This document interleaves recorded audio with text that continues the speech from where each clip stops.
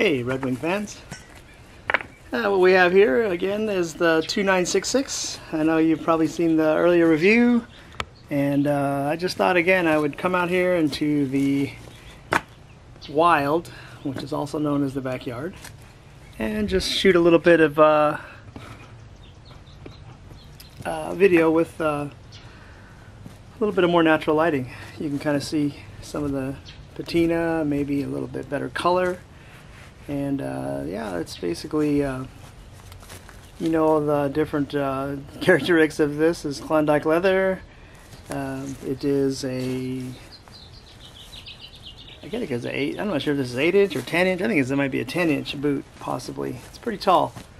And soft toe, not does not have a steel toe, which the I think I forget the other model. You could look it up, 2268 maybe, something like that.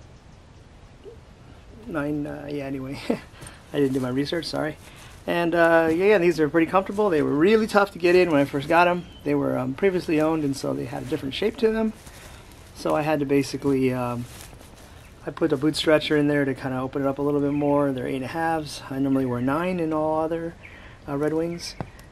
These are pretty remarkably comfortable for being like slip-on boots. I don't particularly like slip-ons because I can't adjust them with laces, but this one, again, kind of tough to get in. Once you first get your foot in, it's like tough to get past this midfoot.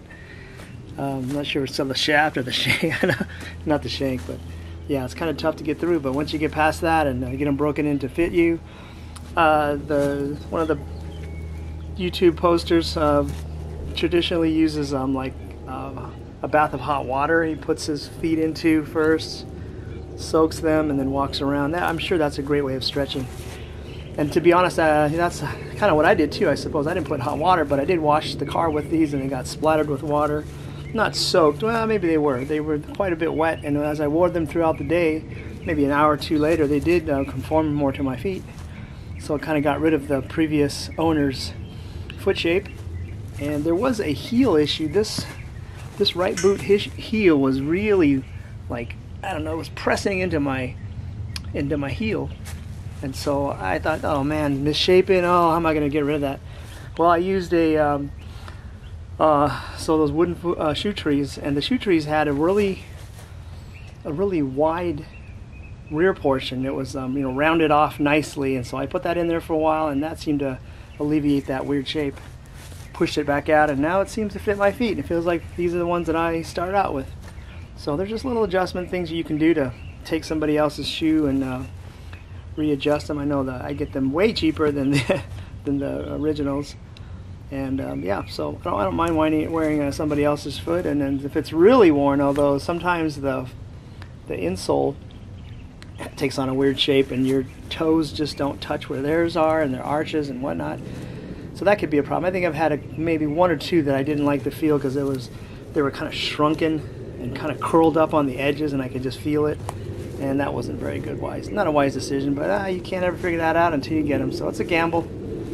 You know, a lot of these are a gamble, and I even kind of chuckle when I hear on the forums when certain posters will say something like, oh, what will fit me the best, or what size should I wear? It's like, you know, if I would have went with whatever somebody might have told me, because on my Brannock device it's an 8.5E, then I would be wearing 8.5s or 8s, you know, and they would not fit. I've already tried an 8, and it's too snug, too short.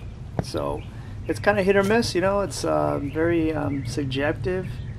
Even between the same model I've gotten, they have there's always a slight different fit, just because when they're handmade, you know, even though they use consistent lasts and materials, but you know, the person who's making them, they could just be doing a little bit different on each one. And so, you know, it's best to, if you have an opportunity of trying on several different pairs of the same size and same model.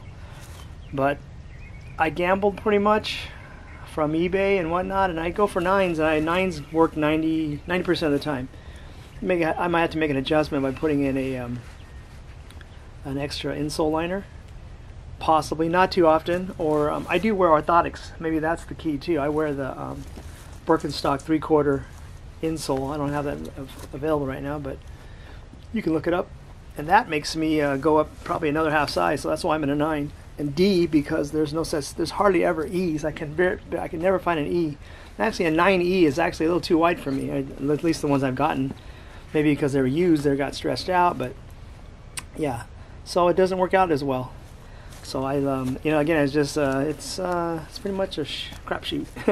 You're gonna, you know, you can narrow it down, but there's always gonna be some little adjustments. And of course, I've had to use a boot stretcher for these, just to get them a little more opened up, you know, and not.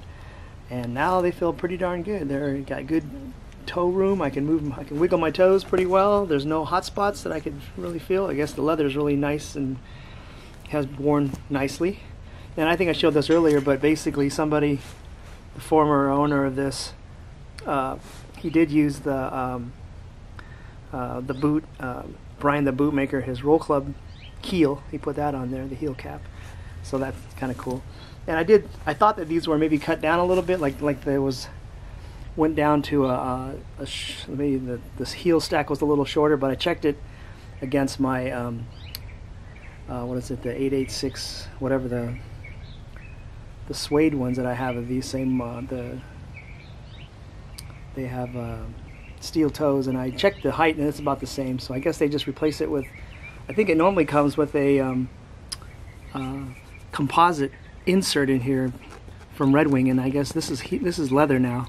So he must have got the leather stack put in and this heel cap with the roll club heel cap. So kind of nice, little nice subtle touch, you know, having leather heel stack as opposed to the synthetic one that Red Wing traditionally puts on it.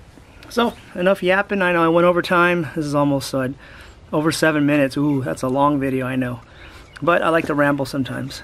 So thanks for looking, and leave comments if you want. If not, that's fine. See ya.